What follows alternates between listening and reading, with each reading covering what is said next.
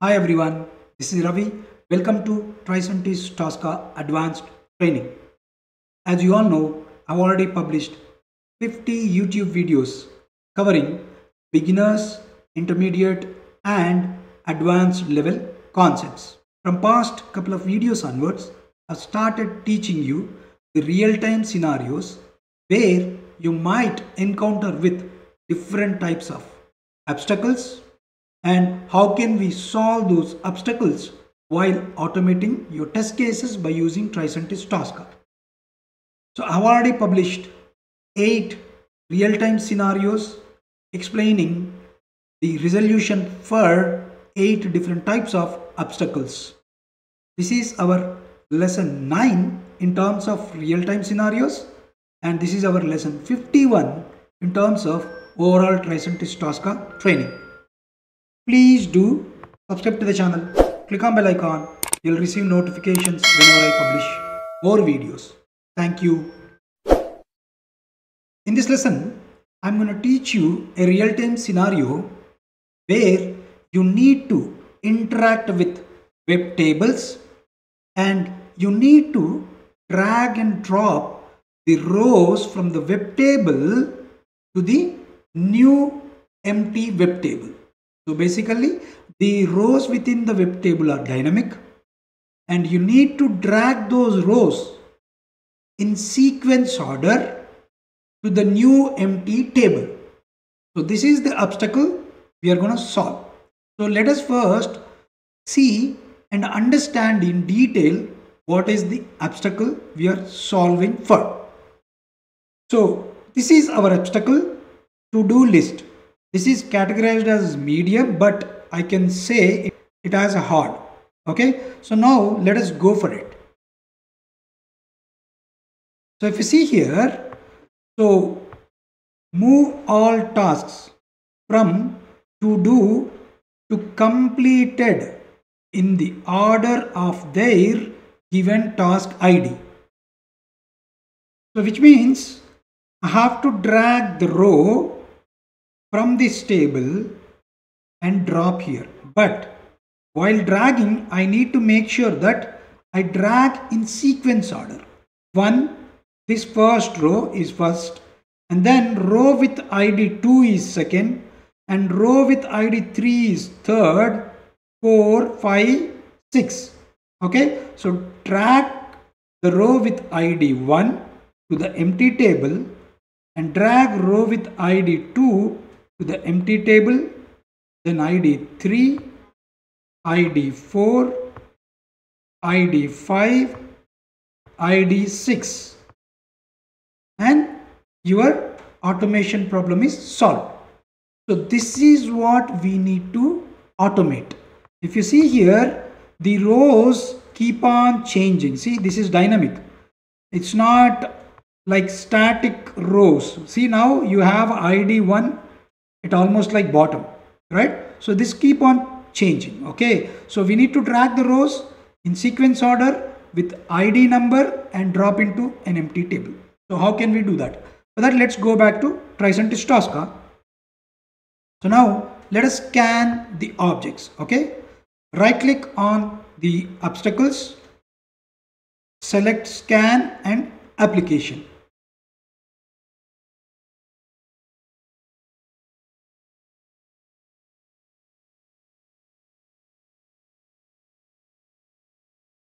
Now select the application, click on scan.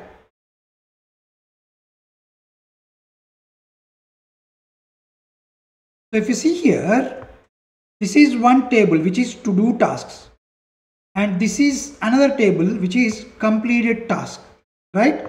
So we need to drag all the rows from to do task table and we need to drop on completed task table, right? So here to do task table and completed task table, these two we need to select. So now these two are uniquely identified and I'm not seeing any orange color. That means these two tables are now uniquely identified. So now let us rename this module with the name of obstacle. Copy and paste it here. Now save the module. Let's close the Xcan. So let's go back to TRICENTIS Tosca. So this is the new module that we scanned. So you have two tables. This is your source table and this is your target table. So now let us create a new test case. Let's go back to blue color section, which is test case section. Right click on the folder and create test case. Name this with the same obstacle name that we copied earlier. Double click on this. So now you need to drag and drop your module onto test case. Now let's observe carefully. So expand these all, okay? So here, if you see, I need to drag the row with the ID number that starts with 1. Now let's select column, and if you see what is the column that ID exists, the column name is ID. So now what I'm going to do, select column name ID, and now what is the cell value that I need to select? The cell value is 1. So let me drag my first row. What I'm going to do here, I'm going to specify here simply 1. Okay, the cell value 1. And here I'm going to call a method called drag that we used in earlier lesson. Drag and change your action mode as input. Okay, I'm dragging my first row which starts with ID 1. And where do I need to drop? I need to drop in this table, completed task table. This is my completed task. So I can directly drop here. Open curly braces, drop, close curly braces. And here your action mode should be input. So let me simply save this. We have not completed automating everything. Okay, I just want to test this one. Okay, right click and run in Scratchbook.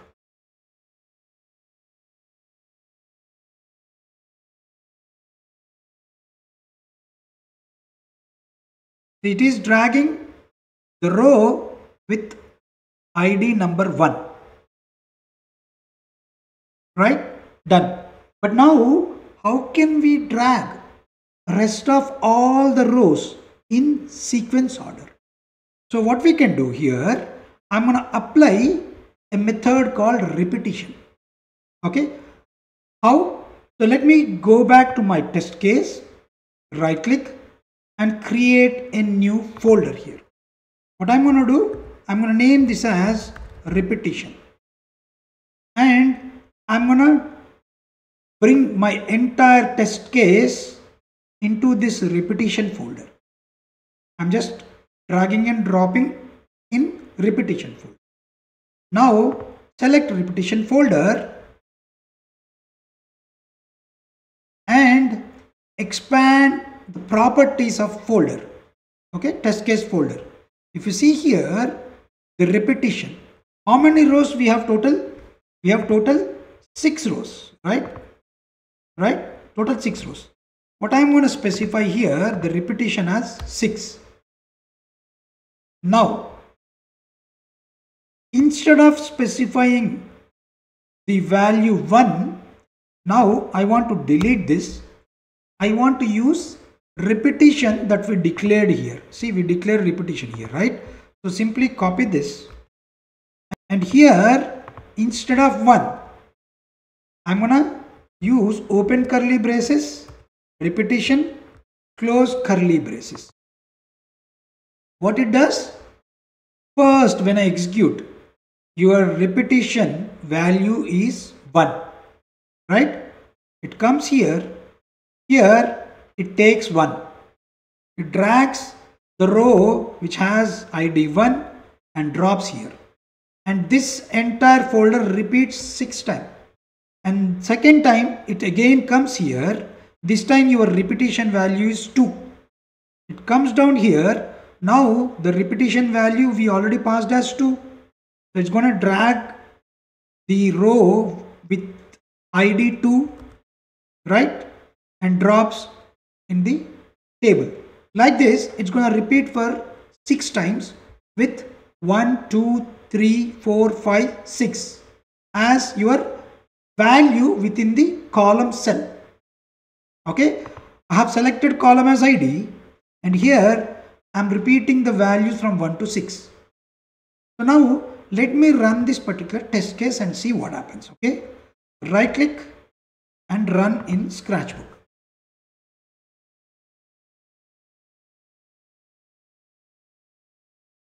First, it's dragged and dropped number 1. Now, dragged and dropped number 2.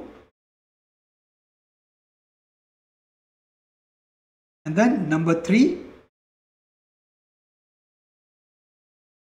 Number 4.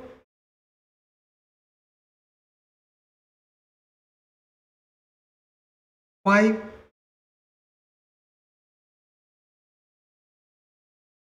6. So you solve this automation problem.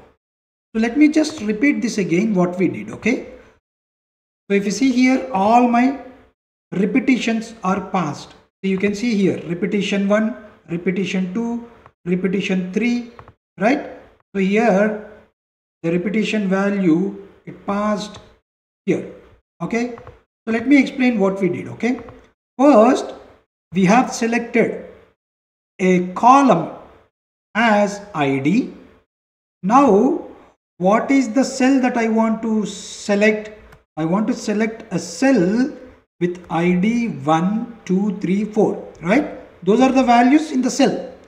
So those values are coming from this repetition folder. Repetition 6 times. For the first time, it comes as 1. It drags and drops. For the second time, it comes as 2. So basically, you need to use a repetition folder. If you don't use repetition folder, then you have to repeat the same step 6 times. And then you need to hard code these values as 1, 2, 3, 4, 5, 6. So which does not make sense. So you can simply use repetition folder to repeat 6 times, drag and drop all the rows from source table to the target table. So if you have any queries, leave your queries in the comment box. I'll try to respond to your queries. Thank you. Hope you all understand the obstacle where you need to interact with WebTable and you need to drag each and every row from WebTable which are dynamic in nature and drop onto a new empty WebTable by using repetition, drag and drop methods.